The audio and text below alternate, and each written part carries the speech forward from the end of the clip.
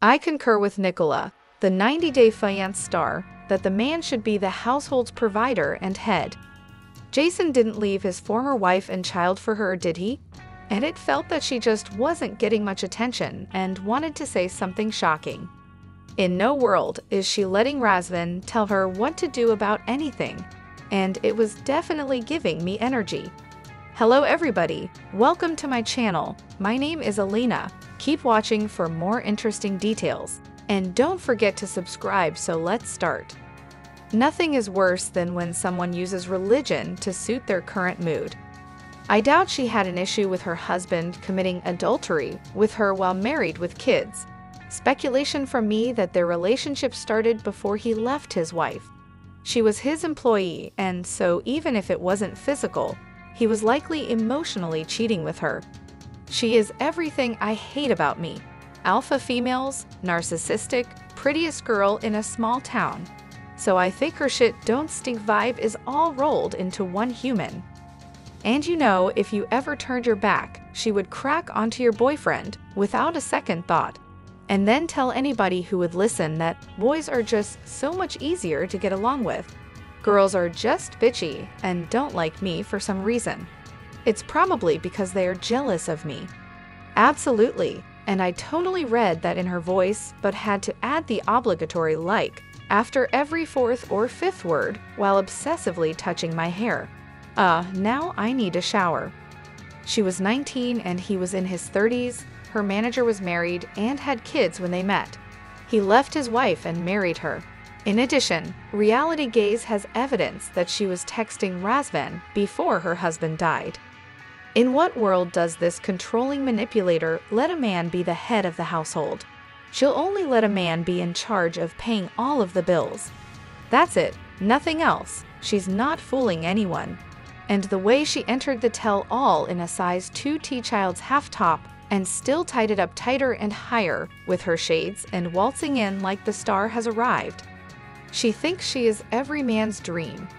Well, honey, you're a miserable, mean, disrespectful bitch who enjoys treating people horribly. You can't cover that up, no matter how hard you try. A man won't put up with that for long. No one would. And she posted yesterday that the first baby mama and he were never married. Amanda said she was his first and only wife. Then she said the first lady had 2 girls with him who were no longer together. She also stressed that she was 19. It's because she is lazy and doesn't want to work. She wants the man to work and provide for her while she sits on her ass at home and buys nice things for herself. And she is the absolute worst. The funny thing is that I judged Razvan when he first appeared, thinking he was definitely using her to get to the States. Now, he seems like one of the most loving and fun people that have ever been on the show. He is nothing but a gentleman, treating her like gold and doing quite well with her grief. I won't attack her looks, but normally a shit personality can be overlooked when a 10. She is far from a 10. Razvan, you dodged a bullet. I'm sorry she played you, but after this show, trust and believe you'll find a better one to bring you here. And she's just lazy and doesn't want to work. She also expects Razvan to come to America and magically support her while she gaslights and bosses him around. She's so full of shit.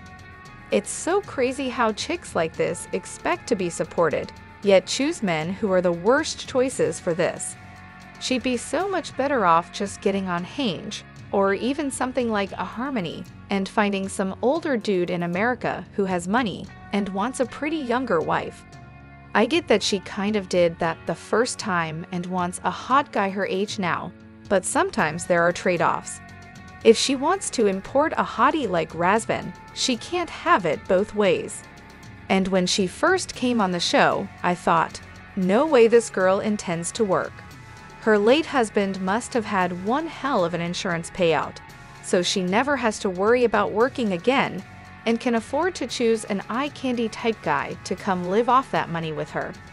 If that's not the case, then I truly don't get anything about this situation. Throw your opinion in the comment section below. According to my discussion, thank you for watching.